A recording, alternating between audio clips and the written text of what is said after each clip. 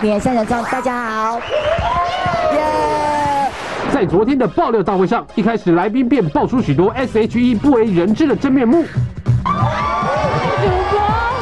我虽然不是 S.H.E 的表哥，但是我跟 S.H.E 读过歌。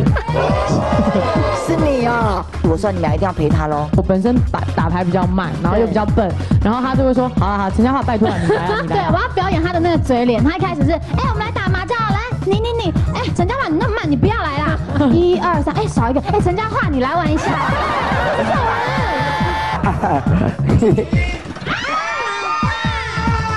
而且他最近挖鼻屎挖得很凶，很恐怖。我跟他真的很怪，他没事，我们在聊天，在车上一转头看他那个，就拿卫生纸在那什么挖，他挖得很尽兴，他是这样。你很骄傲，很会挖鼻屎吗？还 OK 啊。而且我还有带那种鼻子喷洗剂，如果在内地啊鼻屎太干了，我就会先把鼻子喷湿，再开始进行大挖特挖的动作。Oh my god！ 他已经有一套学问了，你还有工具就对了。哦，你可以出挖鼻屎的工具书。开始已经醉的时候，他就开始除了打人以外啊，他唱到嗨歌的时候，他就撞墙。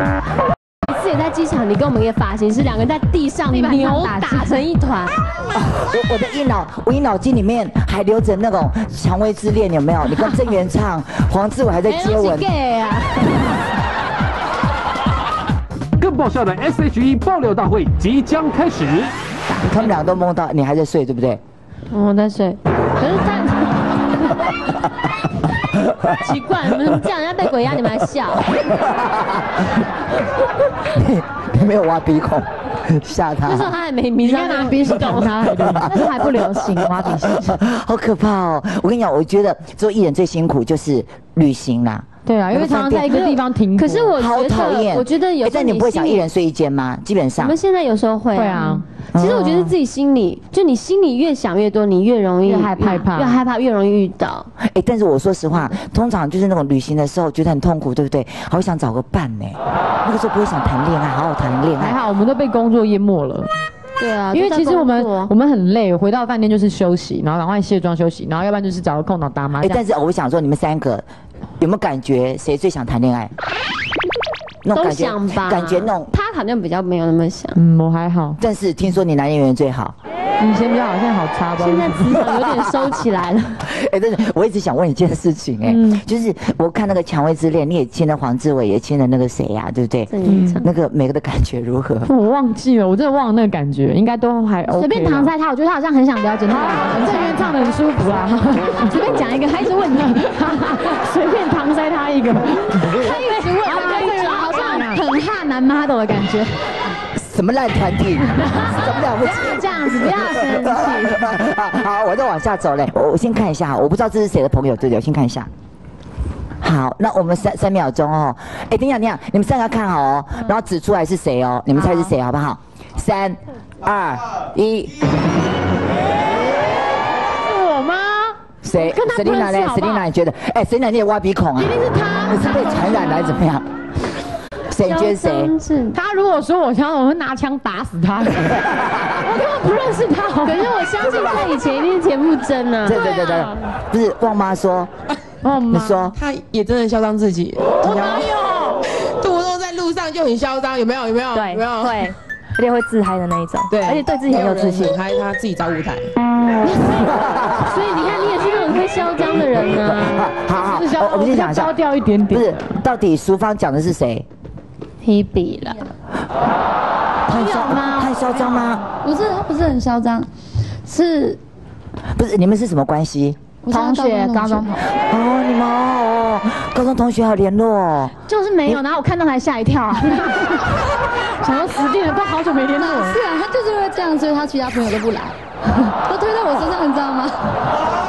不是，淑芳你也算毒舌你也算狠的是他的朋友当然会这样啊。真的哈不是嚣张自己是怎么解释？没有，他以前他会吗？不是，他常常被一些女生警告。你被警告？学长学姐那一类。对，为什么？就说我为什么看到他们不跟他们打招呼？你干嘛不跟他打招呼？我根本不认识他，我干嘛跟他打招呼？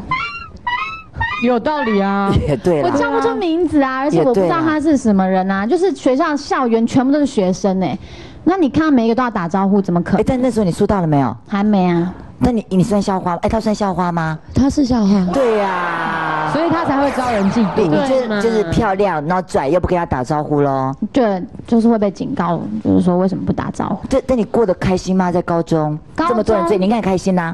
还好到后半段的时候都在谈恋爱，根本就没有融入高中生活。可是我不知道，我很低调，都在角落，而且我真的他们这样就会更细，就你又躲在角落，可是你却又很亮眼，然后又交了很多男朋友，没有很多，有多少人追你？最高纪录多少人？我真的还好哈，很多好吧？我真的不记得了。不是，那是很好的记录啊，客气。可是我真的不记得。不是，你不要勉强他，连高中同学都快忘记。他的记性真的很差，记性真的很差。你蛮在刁他的啦，有听得出来，有点怨，不过他讲的有点怨在这里面了哈。然后嘞，听说很多太妹找你麻烦，怎么找麻烦？高中的时候好像比较没有会有暴力事件，像国中的时候，国中生很爱打架。你呀？不是我很爱，我说国中生们都还蛮爱打架的。然后我就会被写警告信啊，就是升旗回去，怎么抽屉有一封信，以为是情书，然后打开来就说田馥甄，你以为你是怎么样？你白的，你很白，你像鬼一样。然后有种就到什么停车场来单挑那个，好幼稚啊！真的。然后那个嫉妒性很，可是我也没有，对啦，还好，我觉得好庆幸我都没有被打。如果说他们跳到面前，如果要打你，你怎么办？我会一直跪地求饶，一直哭吧。他有时候还蛮俗辣的。你会面无表情，可是人家就觉得你好像很拽。对啊，然后觉得你求饶的很没诚意，你根本没有在求饶，你还在拽呀！好那个在高中生活还有什么比较好玩的？高中有什么好玩的吗？对呀，你们这样4个人嘛，你们4个好朋友是不是？其他那2个嘞？其他2个根本就不来，好不好？什么理由？各种理由搪塞。你去啊！为什么要我去啊？为什么？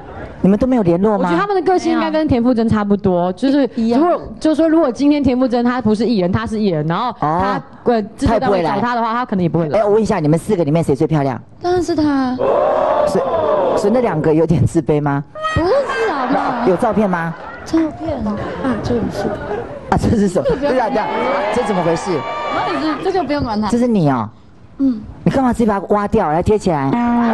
不是，那很早就已经贴掉了，不是因为这样。你真的很漂亮哎。她真的很漂亮啊。你真的很漂亮哎。因为我们4个人，你还蛮像那个日本偶像剧的那个什么高校女学生哎，她真漂亮哎，难怪他们2个不来。好坏哦，毒舌女王，麻辣要我也不来。没有了吗？淑芳没有了吗？对啦，他问一件事情啦，在高3的时候，你跟一个那个校草学长，然后分手，原因在哪里？他现在搞不懂为什么你跟他分手。校花配校草为什么要分手？提笔自曝分手内幕，广告后麻辣公开。他问一件事情啦，在高3的时候，你跟一个那个校草学长，然后分手，原因在哪里？他现在搞不懂为什么你跟他分手。校花配校草为什么要分手？你说那个校草是哪一次打篮球那个吗？哭的那个啊，就是那匹马吗？等一下，你是在嫉妒吗？你干嘛去叼人家校草？他是校花啊。所以就是男生叫校草。对啦，我没有当过，我不知道。为什么你跟他分手？快点，他好想问这个，我帮他问好了。在我们教室门口哭，问我为什么要这样对他，所以就会导致同学都会觉得，就是田馥甄怎么会这样对那个学长？那你是跟他分手啊？为什么跟他分手啊？就很无聊啊，就是我觉得学生谈恋爱很容易。就谈到最后，然后你也不知道为什么，然后就会觉得那你要毕业，那好吧，那我们就分手，就是很不坚定。不是说你要毕业，那我就要跟你说，那你毕业了，那我也不知道该怎么继续跟你联络。